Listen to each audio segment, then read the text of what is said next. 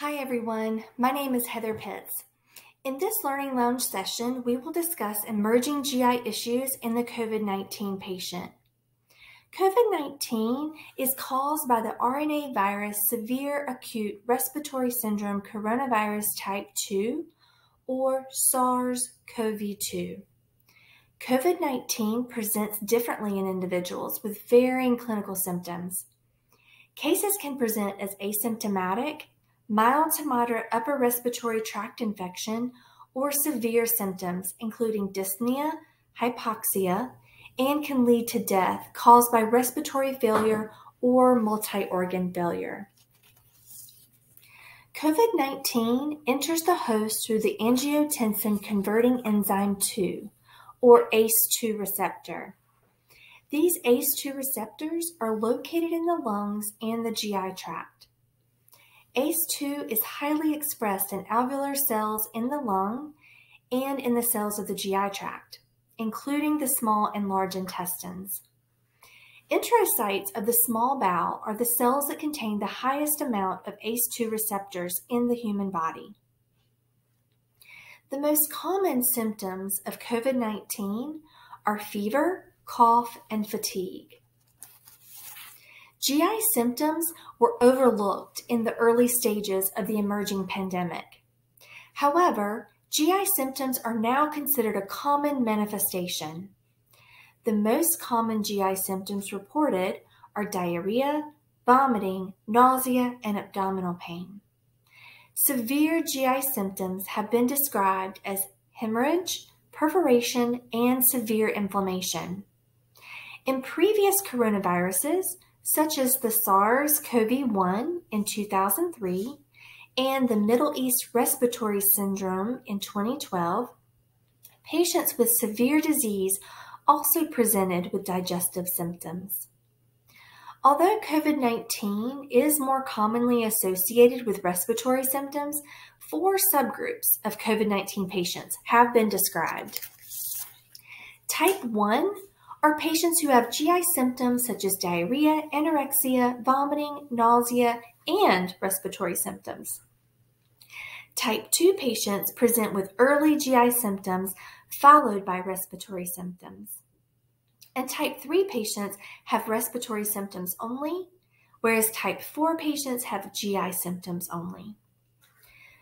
Studies have suggested that 75% of COVID-19 patients experienced at least one GI symptom. It has been reported that in hospitalized patients with severe COVID-19 who are admitted to the ICU, almost half had GI symptoms on admission.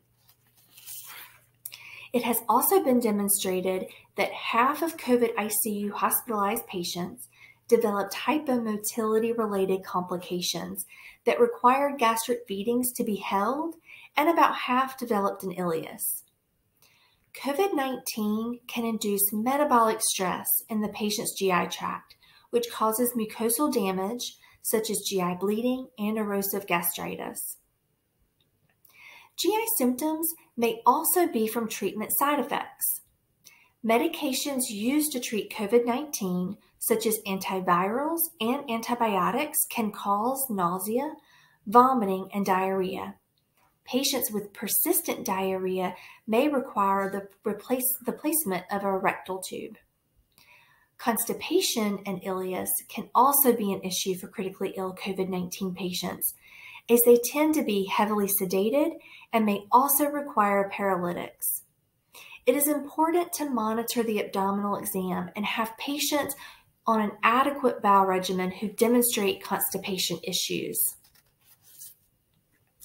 There are published case reports of GI perforation in patients of all ages with COVID-19. The prevalence of perforation induced by COVID-19 is currently unclear. Many causes have been proposed for the COVID-19 GI perforations, including high-dose steroids, tocilizumab, stress-induced mucosal damage, small vessel thrombosis, and non-occlusive mesenteric ischemia. Direct infection of endothelial cells by coronavirus through the angiotensin converting enzyme 2 has also been suspected, as well as the high concentrations of pro-inflammatory cytokines activated by COVID-19. Colonic perforation caused by interleukin-6 receptor antagonist therapy has been reported. Tocilizumab is a medication used to treat conditions such as rheumatoid arthritis. The FDA issued an emergency use authorization, or EUA, for tocilizumab for the treatment of hospitalized adults and pediatric patients 2 years of age and older who are receiving systematic corticosteroids and require supplemental oxygen, non-invasive or invasive mechanical ventilation, or ECMO. This medication is known to cause lower intestinal perforation, although the mechanism is unknown. Prior diverticulitis is considered a risk factor for this. Some case reports have described microcirculatory thrombosis in the mesentery vessels as a cause for the perforation. In the literature, patients that have required surgery due to perforation have a very high risk of mortality. The crosswalk between the gut and the lung microbiome is referred to as the gut-lung axis. The gut-lung axis is a bidirectional connection linking the gut microbiota to the airway immune system through the circulatory and lymphatic systems. It has been observed that patients with influenza virus respiratory disease are often accompanied by gastroenteritis-like symptoms. Studies have also shown an increased prevalence of pulmonary disease in patients who have inflammatory bowel disease, such as Crohn's disease and ulcerative colitis. The GI tract is the largest immune organ in the body and plays a critical role in combating infections and pathogens. Since most of the immune cells are found in the intestine, the gut microbiome plays an important role in the immunity of the gut and in the immune response of other organs. The gut microbiome may influence the immune response of COVID-19. It is suspected that intestinal enterocytes may mediate the invasion of the virus and activation of gastrointestinal inflammation. Diet has a strong impact on the gut microbiota. A diet high in soluble fibers such as whole grains, legumes, fruits, and vegetables have been shown to decrease inflammatory cytokines such as C-reactive protein, interleukin-6, interleukin-18, and tumor necrosis factor.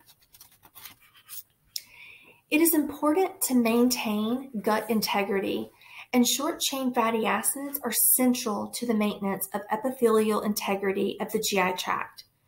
Short-chain fatty acids are derived from intestinal microbial fermentation of indigestible fibers.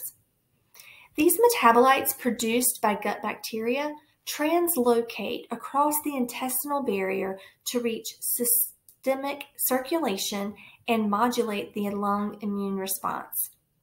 Short-chain fatty acids can decrease inflammation and allergic responses.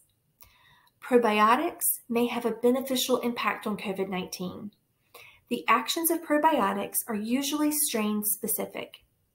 Their beneficial effects can include enhancement of the intestinal epithelial barrier, competition with pathogens for nutrients and adhesion to the intestinal epithelium, production of antimicrobial substances, and modulation of the host immune system.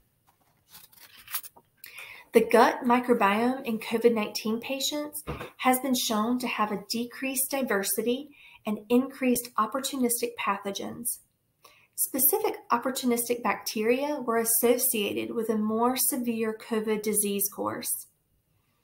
It has been suggested that prolonged dysbiosis persists in a significant proportion of COVID-19 patients, and that patients who have had COVID-19 have an altered gut microbiome even after their COVID symptoms have resolved. Dysbiosis likely sustains a low-grade inflammation over time. there has been concerns raised about a possible fecal-oral route of transmission. Fecal samples from patients who have recovered from COVID-19 test positive for RNA up to 42 days after disease resolution. This viral RNA has also been found in the GI epithelium up to 90 days after recovery. At our facility, we have observed GI issues in our severely ill COVID-19 ICU patients. This includes constipation, diarrhea, vomiting, and ileus. Our adult tube feeding protocol is usually ordered at time of intubation for our COVID-19 patients, but if not, it is initiated within 24 hours of intubation and starts a high-protein, semi-elemental formula at 40 mL per hour with 2 protein modulars. The feeding type and rate are then adjusted by the RDN based on the patient's individual needs. Enteral feedings are initiated via an orogastric tube, which is usually placed at time of intubation. This is typically removed and replaced with a small bore nasogastric tube and secured with a bridle by our RDN tube team. Feeding access remains gastric unless there is intolerance to gastric feedings. Gastric feedings are maintained at goal rate while patients are prone based on the most recent research. If vomiting does occur, patients are started on prokinetics and tube feeding is restarted. If vomiting persists, the patient may require advancement of their small bore feeding tube to a post-pyloric position. This is done at bedside by our RDN tube team when the patient is turned supine. Despite these measures, in some patients who develop an ileus, they continue to have feeding intolerance and require parenteral nutrition support. In our experience, patients who develop feeding intolerance after feeding tolerance has already been established and is refractory to these treatment strategies have a very high mortality rate. Hospitalized COVID-19 patients in the ICU with GI symptoms may be at high risk for severe disease. These patients are at high risk for hypomotility issues and need to be monitored for symptoms such as abdominal pain and vomiting, as bowel perforation has been reported in the literature.